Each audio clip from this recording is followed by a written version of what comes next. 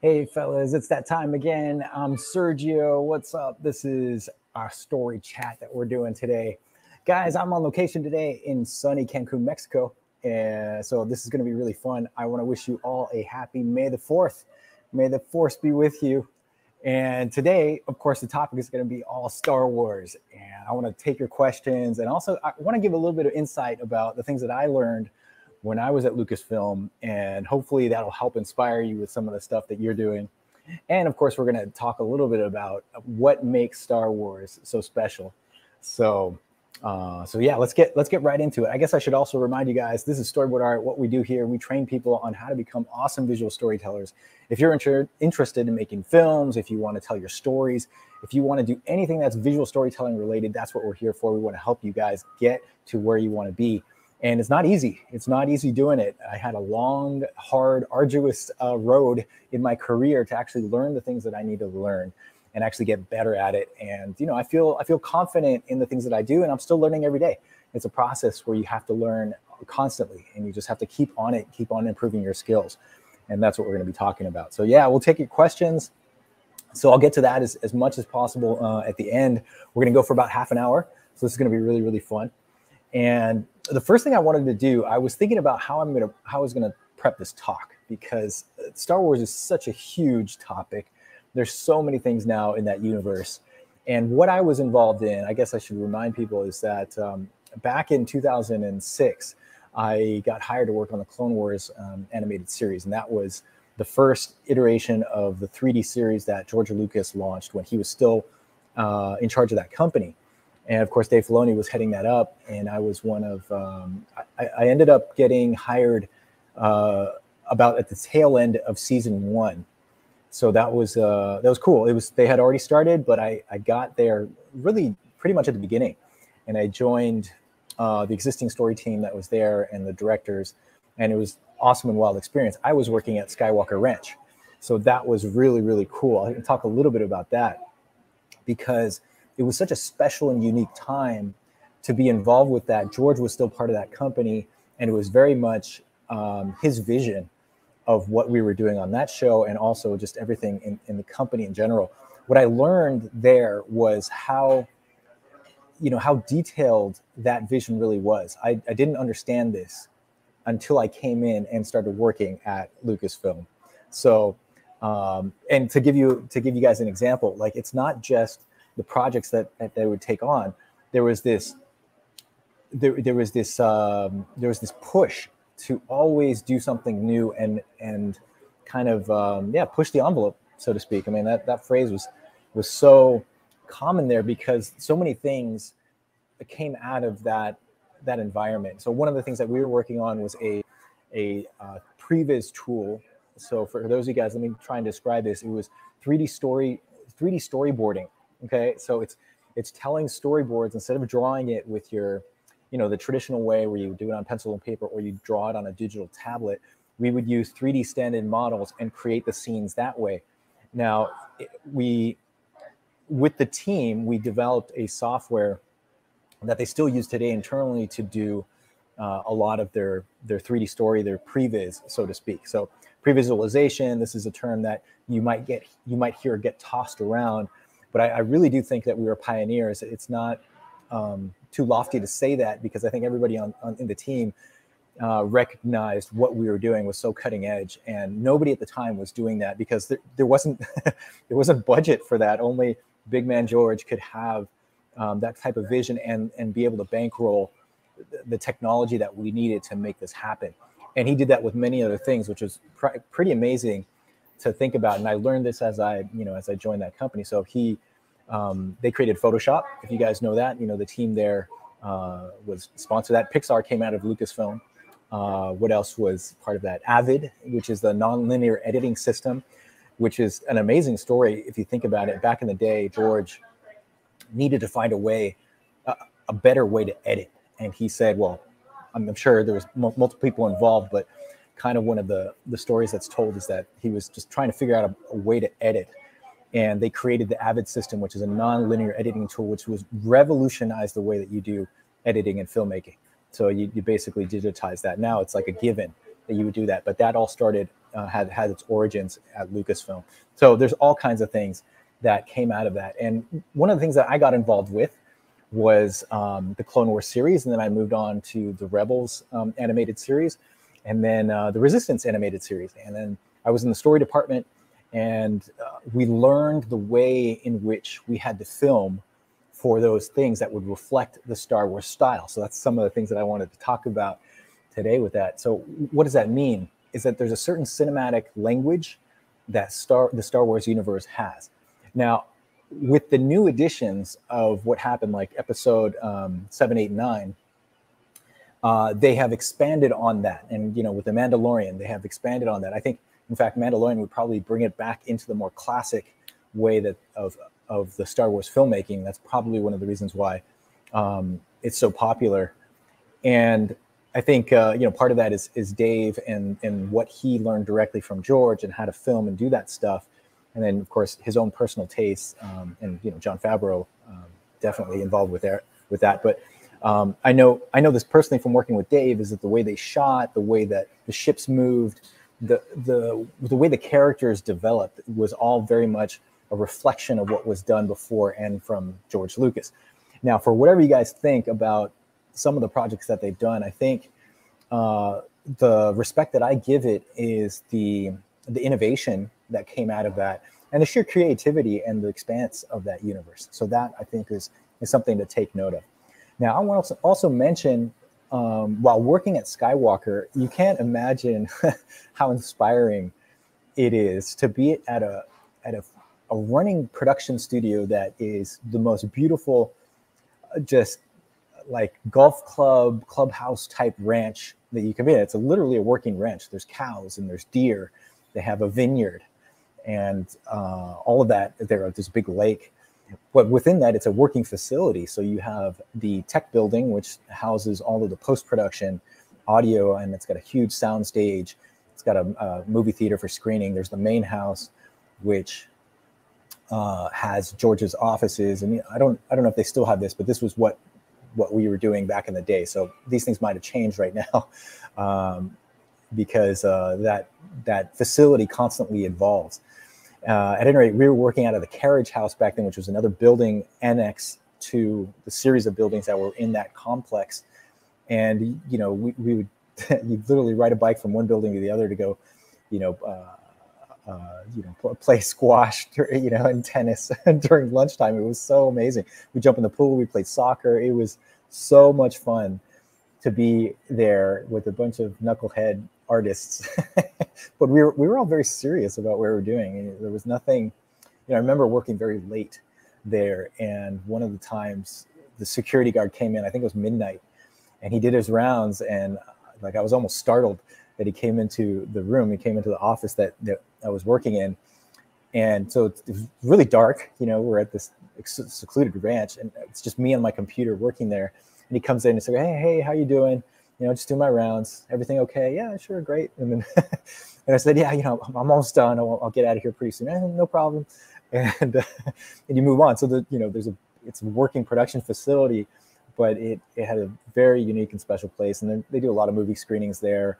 There's a lot of anecdotes I can talk about, but I really want to mention some of the things that might help you guys get some stuff done. So I brought up this, and let me bring this up on my laptop here. I got my notes down below. Let me pull this up. These are the flight rules from Star Wars, and this is part of the Story Artist Mentorship. That is one of the programs that we sponsor to help train people. It's kind of our premier flagship program, and those of you guys who are in it get access to this stuff. And this is a document that I compiled based on the notes that they gave us for the flight rules and in the Star Wars universe. And I don't think there's any big secret. If you really analyze what's going on there, you'll notice how they do this. So the ships in Star Wars fly like World War II fighter planes, okay?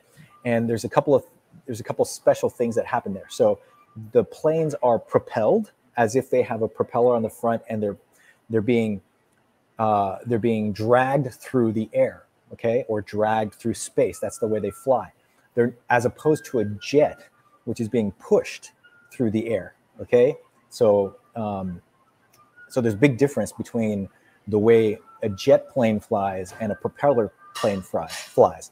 And this is very much reflected in kind of the flight rules and the dog fights that you would have in Star Wars and in Clone Wars, okay? So a couple of rules that would happen is that when a ship enters, it's a very clean entrance, and you also want a clean exit. And so George doesn't like things that were cut off, and I think he was smart on this. He wants, you know, maximum clarity when it comes to the flight path of these ships. Also, that when you turn, you don't just turn on a dime like you probably actually would in space, right? The flight rules are very much like they're air propelled, so the ship will bank first before it turns and goes off screen. Okay, does that make sense? And pay attention when you're watching Star Wars and some of the space battles. That's the way they unfold. Now, rules are meant to be broken. You're probably going to find scenes where this doesn't always play out, but I think the more famous ones, especially back in the films, and certainly what we were doing on Clone Wars, we stuck very rigidly to this because it helped the style of what we were doing to make it really, really great. Okay. Let me go to the next page here. Well, let me read this over and see if there's any points that I want to pull out.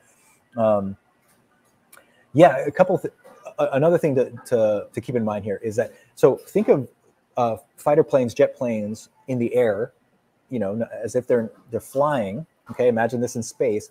Now, if you're going to film this, think of how you would actually do this practically. You wouldn't necessarily have a floating camera that's just, you know, floating in space. You'd have to have another camera plane, essentially, right? The camera is attached to a plane that's following your subject, okay? And it's following at probably a similar rate, okay? So there's a similar velocity. So that whole theory of how they did the camera work is very important. So the camera's not just going everywhere. It's actually flying on a similar flight path. And if it's going to turn and bank, it's also the camera plane would also turn and bank as well. So the camera is going to reflect that kind of movement, and you would all do this in space. And the types of lenses that we use would reflect that as well. I think we didn't go. We were encouraged not to go larger than a 75 millimeter. I know sometimes we go off the handle and do what we wanted on the story team and play around with the camera lenses, but when it came to actually shooting this in a more traditional way, you want to use like a 75 millimeter lens. I think it was 50 to 75 millimeter. Now, the cockpit shots, when you're inside, we wouldn't want to go wider than a 24. And that was what was shot in the cockpits inside of Star Wars. Now, I've heard stories as well of the actual set of the Millennium Falcon, for example, and some of the other ships, that they're very small. They're very much just like an airplane cockpit. And so that's where they would have to fit the camera in there. They wanted that feel to make it, you know, feel like it's almost like an airplane, but it's really not. It's a spaceship. Okay, does that make sense? All right. So let me go on to the next page here. Yeah, this is just flight reference. Now, I know there's a bunch of YouTube links. This is a handout that we give our mentorship students so they can go and do some research. But a couple of things to point out here, like the Red Baron and the Battle of Britain and the dogfights, the classic World War II dogfights. That's something that we would research, and that, you know, it's encouraged to understand how those things actually flew, so that we could reflect that in spaceships, right? You wouldn't think so. This is also like kind of uncommon common sense, so to speak, that, you know, when you look at it, it probably registers as like, yeah, it's cool how they fly, but it's not this like whipping around and zipping and ducking like Battlestar Galactica does, which was actually a cool spin-off of the way that ships are flying. So you could tell the difference between the BSG universe and the Star Wars universe just by the way that the ships are flying, right?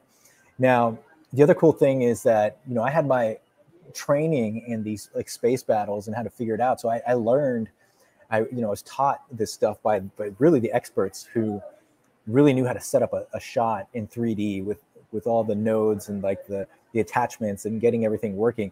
And you can do a really, really cool complex shot in Maya or any one of these 3D programs the one that they have at Lucasfilm for 3D storyboarding is pretty slick. But I learned all that stuff, and it's so cool and wild to do that. Now, I will say there are some really cool experts. And one of our guys, David, who's helping us out with the mentorship as well, they call him Flyboy because he just became an amazing flight expert. And the shots, I remember he was on one of my teams for when I was directing on Rebels. And, I would just hand him the space battle and he just figured it out. I mean, I really didn't have to do much. Like he knew, we'd have a little discussion about, okay, what happens here? The ship goes in that way.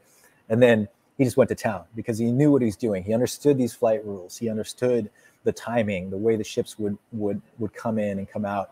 And then he also had an eye for he has an eye for an exciting scene. So that's really cool when you can trust a story artist like that. And I encourage you guys to be the same way, that you fully take ownership of the scenes that you're working on. And that, after a while, you actually get confidence you're going to be able to do this. All right.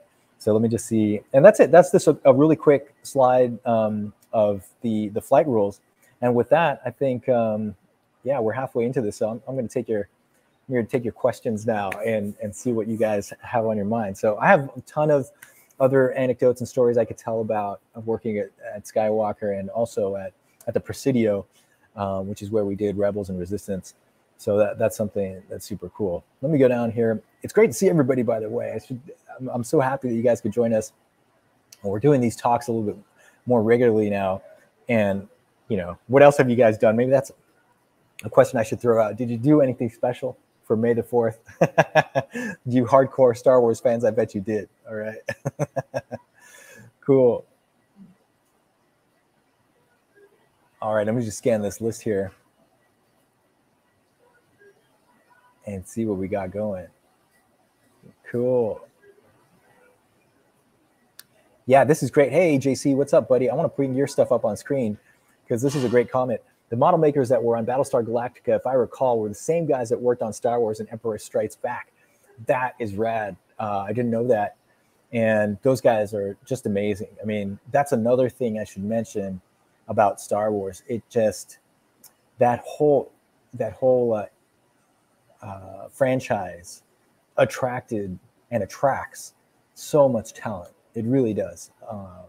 Huge artisans and craftsmen and filmmakers of all types are working at their top, at their best. And to see that reflected in the work there is so amazing. It makes me think of, and I'll tell this little anecdote story. I got a tour of the archives building at Skywalker Ranch.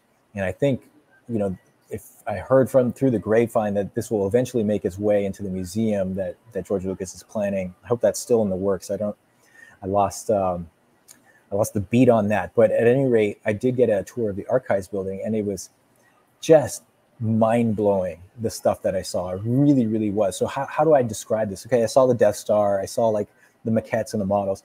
The stuff that impressed me the most is the concept paintings and the concept art that I saw, the originals.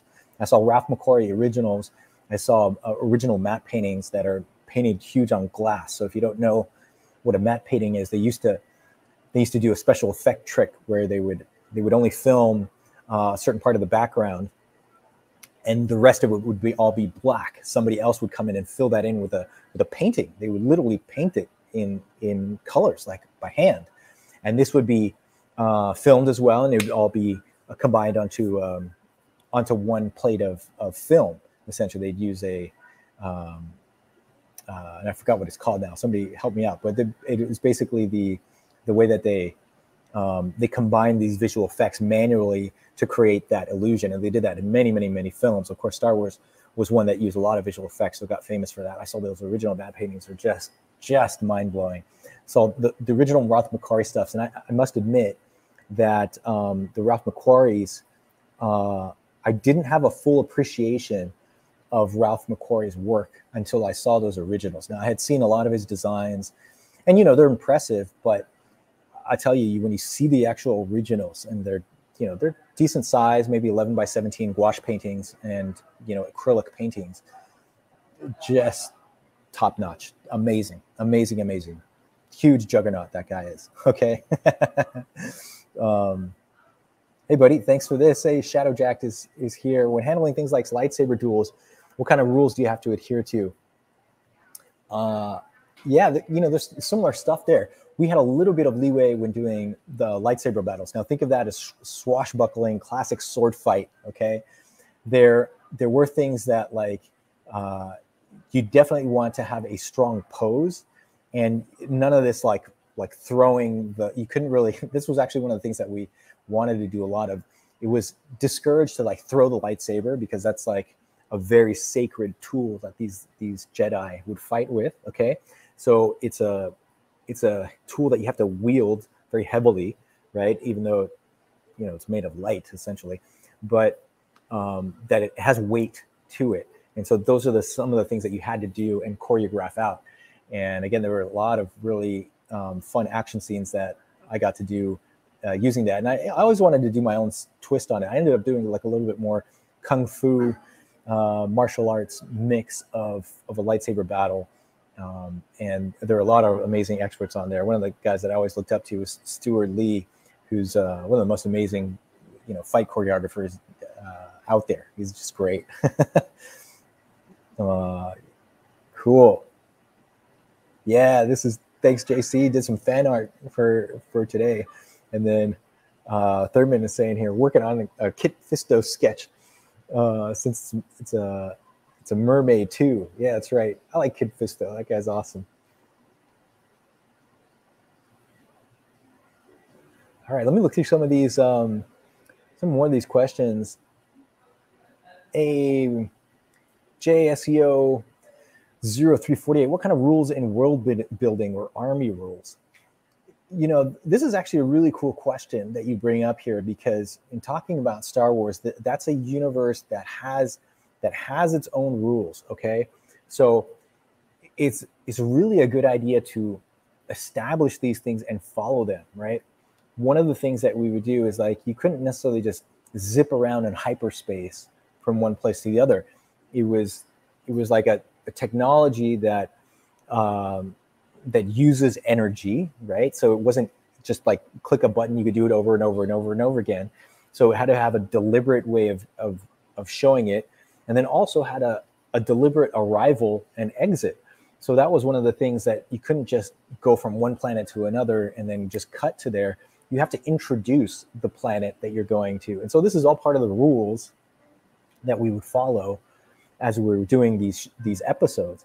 And that's a really good idea. So if you're coming up with your own story and you talk about army or maybe an adventure or something like that, then, you know, what you want to do is actually think through how these things would operate. You know, what if it's a, let's say, just use that army example. If it's an army, what kind of an army is it? Is it a foot soldier, or is it more of like a modern army which has technology and tanks, and you know, you have a lot of vehicles going? And then what kinds of things are going to be involved in the types of battles that they're going to have to get into? So all of this, you want it to make sense, because if it's not believable, your audience will pick you out right away. The audiences are so sophisticated. And just think of the movies that you've watched, and you know, maybe there's a couple recently, I bet, that there's always some action films that come out and that, you know, have to do with science fiction or some kind of world building, and you look at it and you're like, well, that doesn't quite make sense. Why do they do that? And it occurs to you instantly, but you think that these filmmakers would have figured it out. It's actually quite hard. So those are some of the things I just encourage you to do a lot of research and really think hard about what you're trying to do, and then also show others. You know, that'll point them out. That'll help point out your errors or some of the holes that you're doing. Okay. Hey, Joseph Garcia, thanks, buddy. Yeah, exactly. I'm talking about the optical printer. See, it's such an ancient tool nowadays that this is how they combine the things back in the day. So in a giant, how do you put this? In a combination of, in a big machine that combines multiple plates of film, you would actually print out one composite. Okay, and that's, well, kind of where the name compositing comes from. Now it's all done digitally and so much easier. Even matte paintings are digital matte paintings now. So those are all things to do. All right, this is a good one too. Jennifer Griller here is asking, is there a difference in storyboarding for other movie companies? Yes, absolutely. So what, you know, I've worked on many different projects over my career, from comedy to action to drama, live action movies to commercials, and all the way through it. Now, I spent in total, I think it was about 6 or 7 years at Lucasfilm, and you know, you have to learn the way that they do it and their method, okay?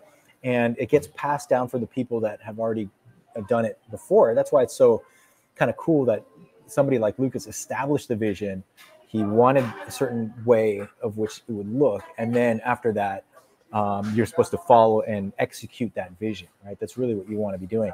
And every company is going to be different. So if you're working at Pixar, you have a different set of rules and a different set of guidelines, and maybe the way, you know, characters move or objects or ships or vehicles are going to be totally different. And it should really be for that particular project and really reflect it. You know, that's something that's more of being honest to the subject that you're doing. And this is all, you know, really part of doing your research and being a pro. So that's something that's pretty cool. Hey, Paul has a question here. Hey, buddy. Hope all is well. Everything's good. Thanks for asking. What's a typical workday like, whether you are on story team or directed at the ranch or the Presidio? That's a wonderful question. Let me think. You know, there were times where you get into a grind and it became very much work. But let me give you a typical scenario for Skywalker Ranch. You know, I commuted up north from where I lived in San Francisco, and so it took me about an hour to get there. It's pretty remote. You go up this windy road, and you get into this amazing facility. And of course, you know, first thing I would do there is just, you know, open up my computer, say hi to everybody on the team, you know, the people that you run into in the office, and then just you sit down and work. They're usually the tasks that you have, you know, they're already outlined, and you're on a really rigid schedule. Okay, so then after that, you know, you got a lunch break, and to me, that lunch break was so super fun. And I would do a number of things. I remember, well, one of the ones I used to love going to the fitness center because there were so many activities there. There's like basketball, you can go swimming in the pool, you know, go exercise in the weight room. A lot of the guys were awesome at squash, and I was never really good at squash. It always destroyed me. I just remember today, I was thinking about this because I saw a table. We became really good at ping pong. I can kick ass in ping pong. And anyway, there's a number of like recreational things that we did. We played soccer, but then the afternoon block would be, again, grinding out work, and we'd go all the way, you know, I remember just getting dark. So I'd go to like 7, you know, sometimes 8 o'clock, you know, usually that was my hours. And then I'd roll on home for another commute. Presidio was very similar. It was closer to where I lived. So there was, you know, maybe less of that like lunchtime recreation.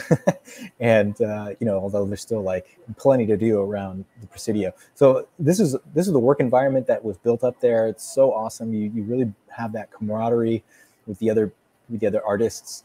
And it is very serious though. So when you have deadlines, it might sound cool that, hey, it's all fun and stuff, but what the fun comes in actually putting your heart and soul into the project and making it amazing. That's really what it comes down to. Yes, I had fun playing soccer.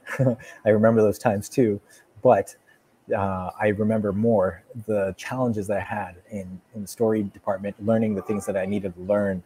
And it was, it's a challenge. It is very difficult. And when you put your heart into it, that is, you know, makes it even that much more, because you're kind of like, you're putting all your heart and soul into it, and you want it to come out good.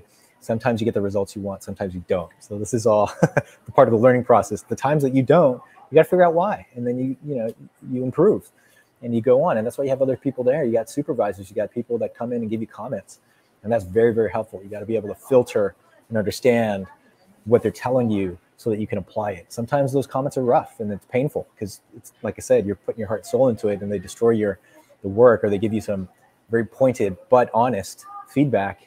And if it's right, and if they're actually accurate, then you should pay attention. Okay. Thanks. A great question there.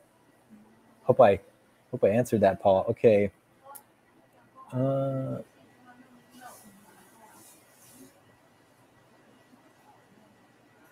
let me bring up this one from Jennifer. This was kind of a follow-up from what you're saying. There's specific unique things about Star Wars and the storytelling that happened there. Yeah, this is kind of one of the topics I want to talk about today, in that the way that the filmmaking that you had there is very different from a Teenage Mutant Ninja Turtles type show, right? Or from SpongeBob, okay?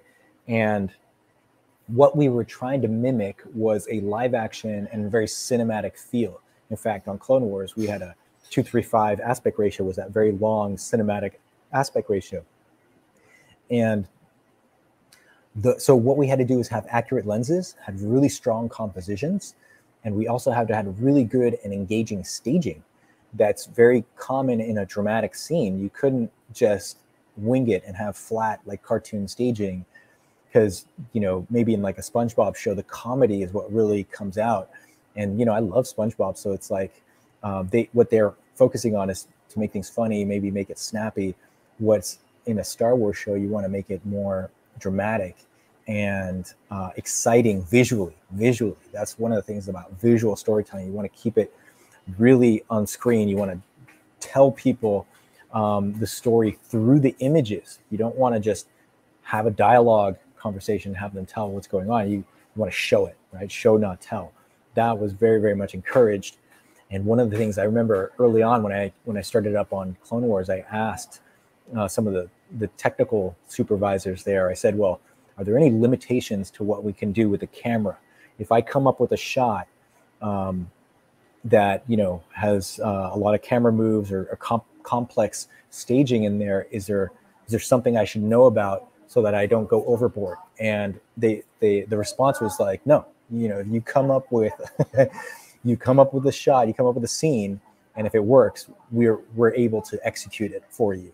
And that was so awesome for me to hear, that we're at a place that was giving you that freedom to be able to really explore the filmmaking. Now, within that, of course, you couldn't just do anything and have explosions going off or thousands of characters involved. There was a limit to the amount of animation that we could do in a particular episode. And I did get my hand slapped a couple times when I tried to do really long extended shots. I think I did like a 2-minute shot once, and they say, well, it's a little bit too long, you should cut this up. You know, I thought it looked really cool. At any rate, I gave it my best. All right. Hey, this one's great. I think this is probably a good one to end on. Hey, Joe, good to see you, buddy. Is there a memory of a story problem or solution that you would do differently today? And I think, let me think on that one. I don't really, there's nothing that really stands out in particular as like one moment, but I'll give you an example of things that I was really trying to do the cool factor along the lines of what I just mentioned, of like making it visual and have visual storytelling. Okay. But there is a point of going too far, that you're covering up the substance with technique. And I mention this often in some of the talks that we do and guiding some of the students that we have, because it should be based on substance. It should be based on the character relationships and what's going on. So for example, I would do these long extended camera takes where I was purposely trying to do one-er shots, or, you know, to see if I could outdo the next guy, or, you know, the next story artist, because I just wanted to do something cool. And then looking back on some of those shots and like, you know, yeah, that might have some cool appeal, but that I would probably do it different today, because I don't want to call out the camera work. I don't want to call out the special effect. I want the acting and the character relationship to really come through.